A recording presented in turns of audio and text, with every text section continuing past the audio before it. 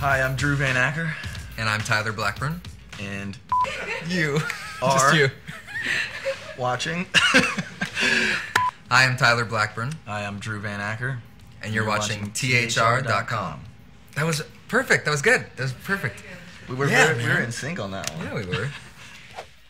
I know that my dad risked a lot to protect you. I just don't know why. Was there something that happened between our families?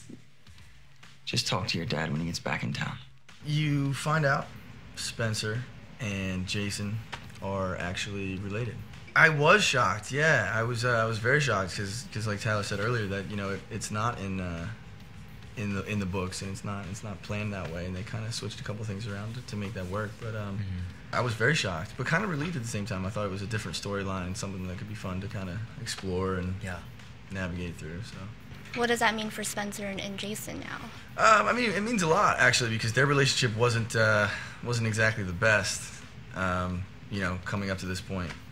She always saw him as just this creepy older brother / neighbor, and now things have just kind of taken a turn in a completely opposite direction, and now Spencer and Jason are kind of forced to get along, cope, and not only cope, but try and make that relationship into what it should be.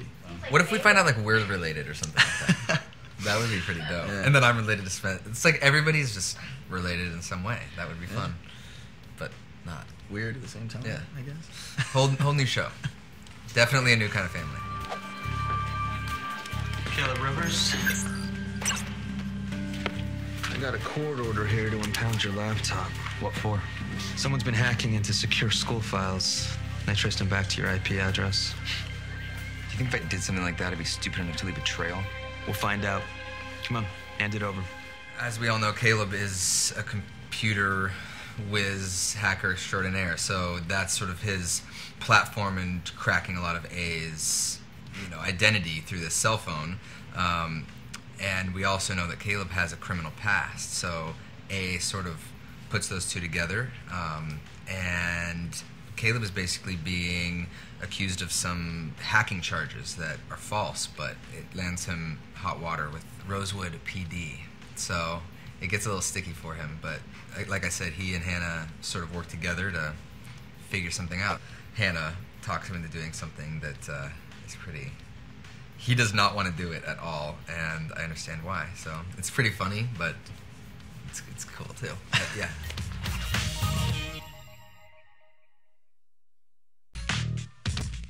Everyone always asked, they always asked us, as the cast, who we thought A was. Right. And I honestly had no idea. I had no idea. I mean, I came up with, educated guesses every now and then, but I feel like my guess changed. Every episode we shot, my guess would change, just like I guess the audience's does. So. Well, yeah, what's fun about the way this show works is we obviously don't get the scripts until we're about to film it. So it just stays really exciting for us, too. And we did sort of sit around and think about who A maybe could be.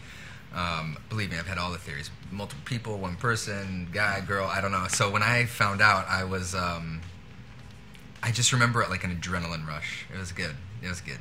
The fans are gonna love it. Shock, I guess, would be a good word. Yeah. Yeah. I mean, it definitely doesn't just end there. You know what I mean? There is another mystery that is sort of revealed, but it's very vague.